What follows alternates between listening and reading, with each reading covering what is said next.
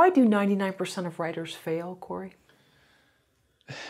So many writers have a dream to succeed, and they work really hard to learn the skills to grow their talent, and they're really dedicated, and they don't succeed.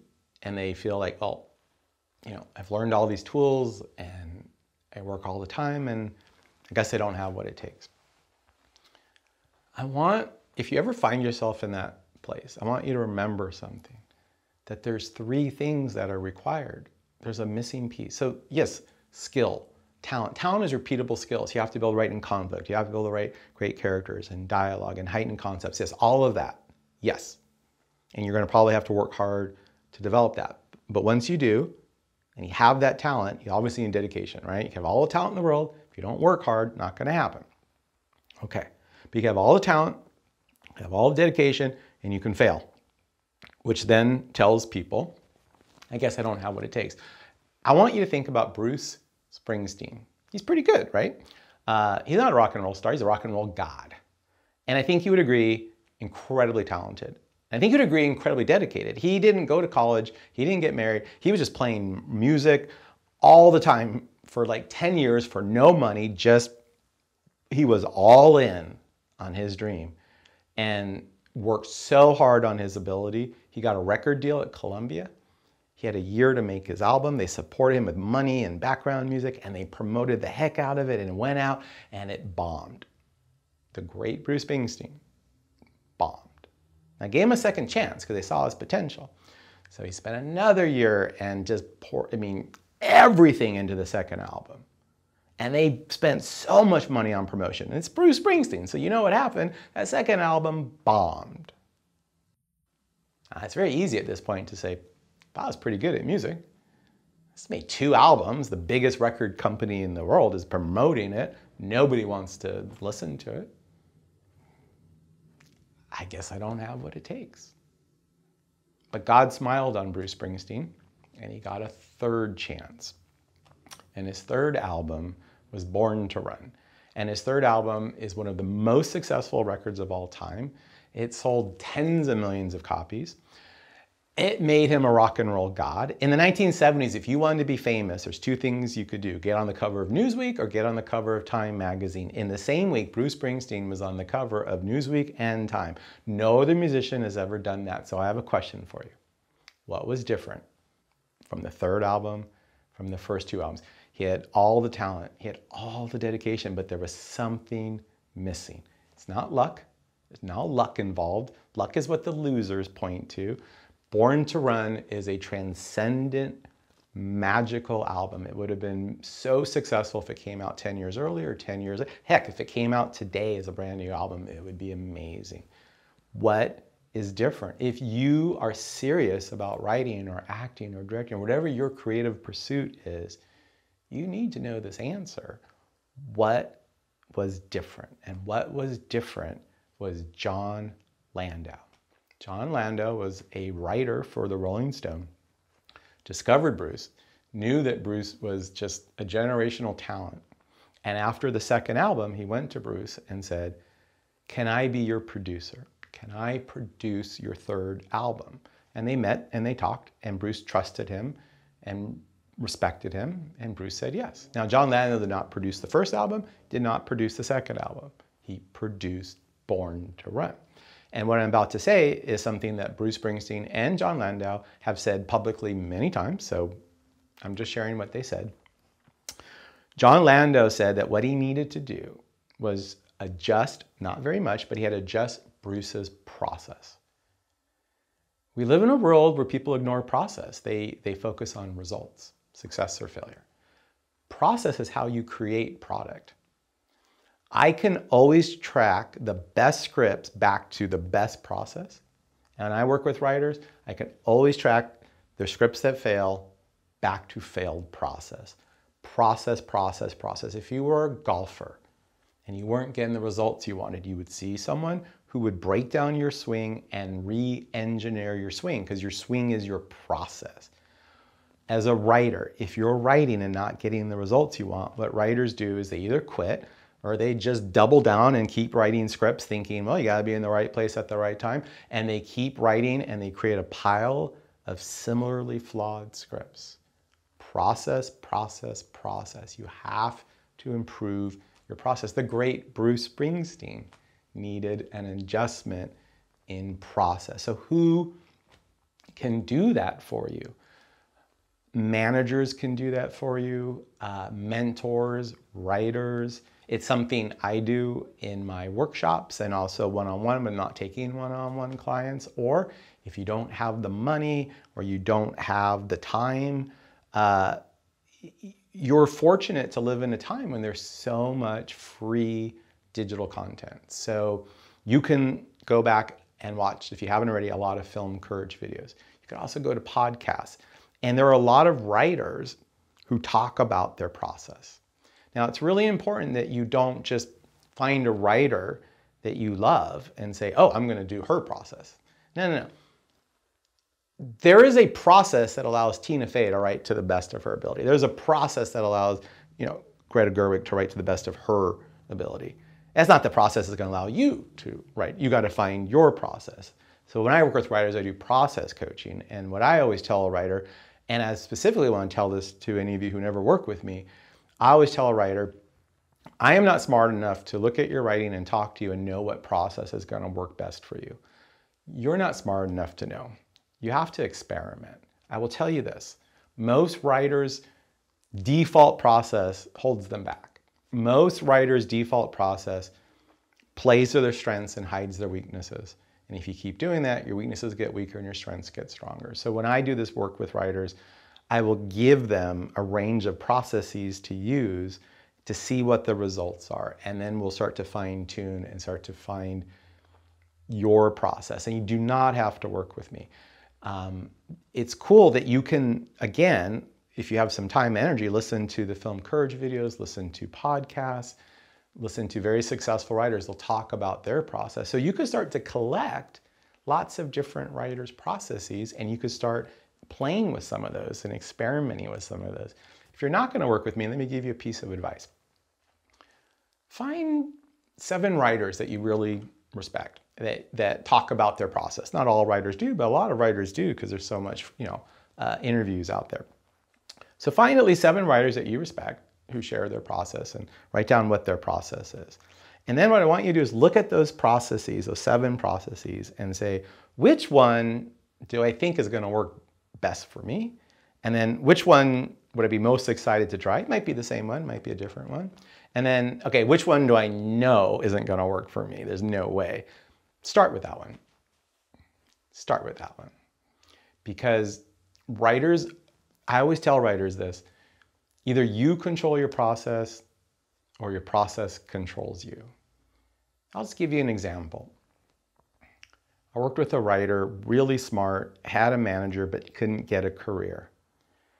And in working with their process and getting to know them, it became clear that when they had a problem with their script, they had to make a really big decision, solve a big problem, they'd get anxious and stressed. Most people do. And they think about it until they could find a really good solution, and they'd use it. That's a flaw in your process. So what I said is, okay, so you have this script, and you have this problem, and you have this solution, which makes a lot of sense. Great. I want you to pretend that your agent said, I cannot go out to the marketplace with a script that has this solution. I need you to come up with a different solution, and you got to pitch it to me in 3 days. Come back in 3 days and pitch me that solution. And then I said, okay, I want to pretend that your agent said, nope, you have 3 days, you get me a different solution, or I drop you. You come back in 3 days, and then I do it again. I'm going to have them do 4 or 5. And here's what they're going to realize. Some of the time, their first one, the first good one they came up with is the best. Sometimes the 4th one is the best. And I asked them, do you want to write the fastest script, the easiest script, or the best script? Do you want a chance of a career, or do you want the best chance of the best possible career? So this is what it takes. When you're stuck on a problem, don't use the first good solution you come up with. That goes on the option list. Come up with 5 7 other great options. And then I'll say, I want you to think of the worst option, the way you know would be a disaster, and just go write that real quick. Try all this out. That's what creativity is. Creativity is an exploration.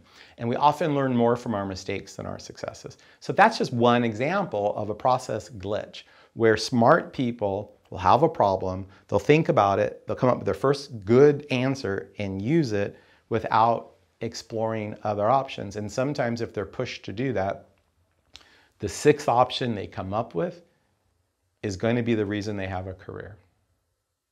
I'll give you one more example of a process glitch. I worked with another writer, super talented, always close to a career, never had a career. And in working with her, it became really clear that she really connects with her characters. She really feels and sees them as real people. And she has like a maternal instinct to protect her characters. And so I started to give her process training where she had to take the character she loved the most and just do the brutally worst things to these characters. She had to kill her characters in the worst possible ways. It was so painful. But then when she was done, she's like, you know, that was kind of fun. I mean, the character's still there. I'm still there. And because if you're protecting your characters, if you're protecting them from pain or yourself from the pain, you can only go so far as a writer. You know, the reason Breaking Bad and Fleabag and The Bear are so great is those writers are so courageous. They just go into their pain and they write from there. And they do not protect the characters because we want to have an emotional experience. We want to be emotionally changed. And it's really important. And I'd like to sort of talk about it, if you permit me, in a much bigger way. Everything in life seems to divide us. And everyone's on teams. And one team has all the answers and the other team are idiots. And the other team has all the answers and they're an idiot.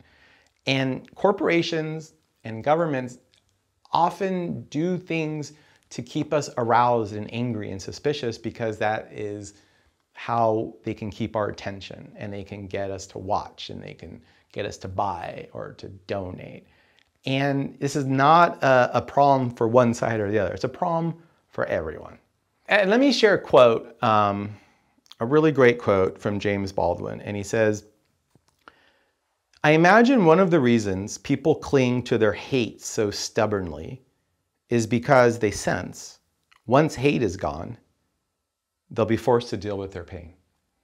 And I think that's really powerful. I can resonate and connect with that. I think that there's a lot of pain that people don't want to experience. And we live in a society that says, don't deal with your pain, cope with your pain. And one way of coping with your pain is this medication or alcohol or work a lot or sex or just get really angry at the other side and just live in this perpetual self-righteous anger. And I think as a society, we've sort of lost our ability to deal with pain. And, you know, we used to have rituals when people died or terrible things that we came together and there were rituals, but a lot of those rituals have fallen away in the modern world. And there's just a lot of hatred and anger and fear because there's a lot of pain that people don't want to face. And so it's so important that you can, as a writer, write from that pain, don't protect your characters, because that is one of the ways you can help make the world a better place, is that you can tell stories like Fleabag, where characters choose or are forced to confront their deepest pain and come out the other side a better person, a more whole person, a more healthy person. We need to viscerally, like, you can't just lecture people. You can't tell people to do that. They'll just tune you out. But you create a character that they spend their lives with, that they're viscerally connected to. They get to experience that. Or you could do the opposite, like Succession or The Bear, where you can have characters who refuse to deal with their inner pain. And they just live in this, just this aroused hatred, suspicion, and you just see the destruction. These are important. I mean, writing can help make the world a better place because writing is how we get shared values. It's how we get empathy. It can bring people together. It's one of the few things that Red America and Blue America, we can viscerally be excited by similar stories. I mean, God help us if that goes away. So I know I got on my soapbox and I apologize, but I was talking about process and how important process is. So if you can get someone to help you with process, do it. It's going to expedite your learning curve. It is going to dramatically increase your chances of success. If Bruce Springsteen could use it, we all could use it. But if you can't find someone, a mentor who's willing to do it for free, and you can't pay someone like myself or someone else, it'll be longer and harder, but you could still do this. You're fortunate to live again in this era where you can listen to different writers' process. Just remember, everyone's focused on outcome and product. Process is how you create outcome. Improve your process, improve your outcome. You don't improve your process, you keep making the same mistakes. Simple as that. So when John Landau took Bruce Springsteen under his wing, or however it worked, was that Bruce's blind spot? His process? Oh, we talked about that earlier. Yeah, so for me, there's strengths, weaknesses, and blind spots. Blind spots are weaknesses you don't know you have. Weaknesses are weaknesses you know you have. I don't know. Neither of them identify that. I can't speak for Bruce. But I'll tell you what John Landau did for him.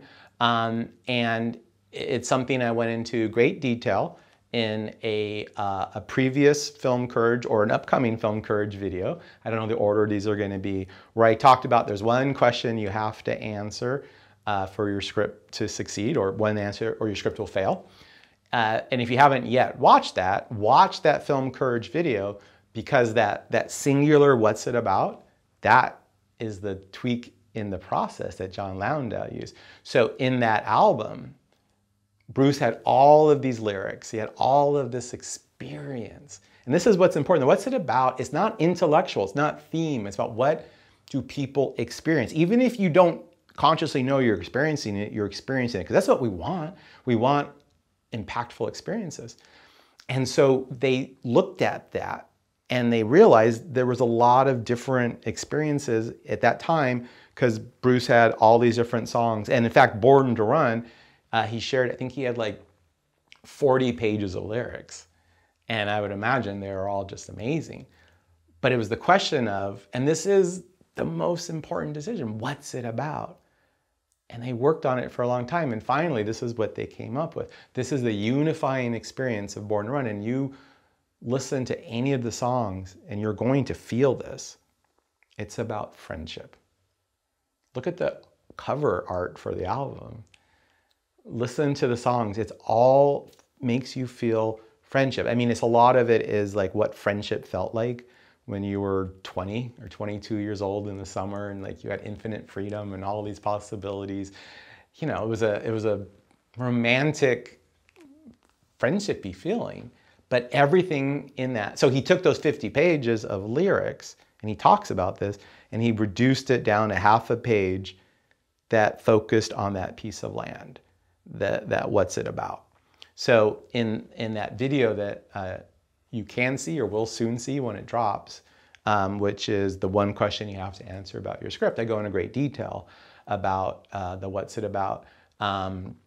It's cool. I learned it from Ridley Scott, and it was many years later that I watched a documentary that Bruce made about Born to Run. And he talked about it, and I'm like, oh yeah, that's what that. And then of course, like this is just, it's the one question all artists. I have heard Steve Martin talk about how he creates or used to create his routine, and it's the same. Richard Pryor, the same thing. So this is like the secret to the creative universe.